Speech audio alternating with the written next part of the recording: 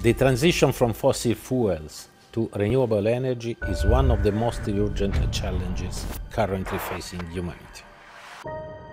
We must change the status quo in the transport industry, logistics, construction and food system to reduce their environmental impact.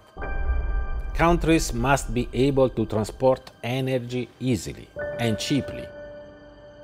Our ambition for the future is to be a technology enabler for the production and transmission of a cleaner, smarter and more affordable energy from renewable sources.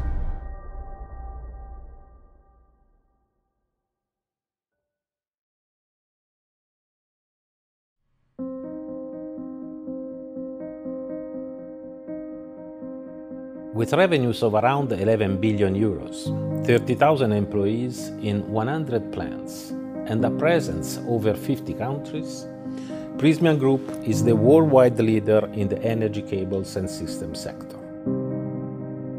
Cables are as necessary for connecting and empowering our modern-day existence as the human body nerves are to sustaining life.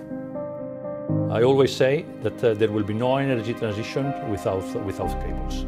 We can, with new technologies, increase the capacity of transmission of existing cables in the network. To do that, the Leonardo da Vinci will allow longer lengths of installed cable, so less joints, less transits, a more cost-efficient installation with innovative solutions for cable burial, lower transit times, and lower risk of cable damage. All this put together will allow that Prysmian create submarine networks in a most cost-effective way. We are going to launch the Leonardo da Vinci in March 2021 and will last at least till 2050. So these 30 years, as we all know, will be crucial in the decarbonization of the world.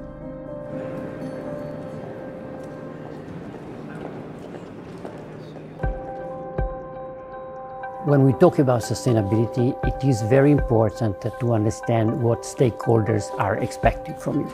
So we did a lot of effort to define a priority matrix, through which we then identified 15 key performance indicators that we are using in order to align the organization and clarify the course of actions. We believe digitalization is key. Through digitalization, less becomes more. We can use less resources, and then we can enrich our products, giving additional features. That is why, both internally and externally, we are very much focused on this. At the end of the day, our mission is to help our customers to minimize the CapEx and to improve the financial sustainability of their own projects. We are in Prysmian Group's corporate R&D center. It's an exciting time to be in the Prysmian R&D group. The energy transition and digitalization are both forcing us to think harder about how to make our cables smarter. For example, for offshore wind farms, which I truly believe will see a lot of global growth in the future, we are pursuing several innovation themes. All of these innovation themes come together to accomplish the task of pushing more power through each cable, thereby reducing the CapEx and making the right-of-way much easier for our customers. I am a big believer in innovation centered around sustainability.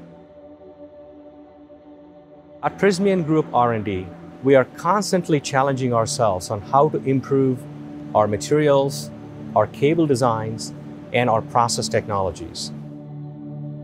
We've also invested in digital tools that are already integrated into our design systems that calculate the carbon footprint of every cable we produce. We provide this information to our customers to help them make wise decisions around sustainable use of our products.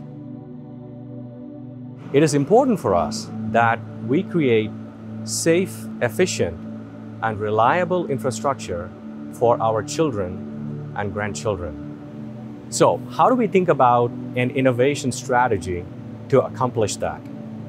First, by staying close to our customers, looking around the corner and helping them be successful.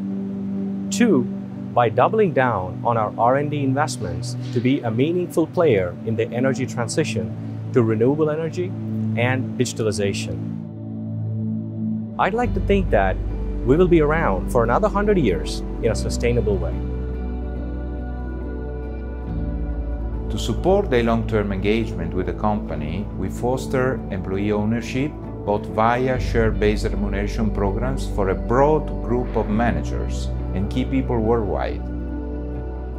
I believe our people are the engine of innovation, growth, and ultimately the enabler of long-term sustainable value.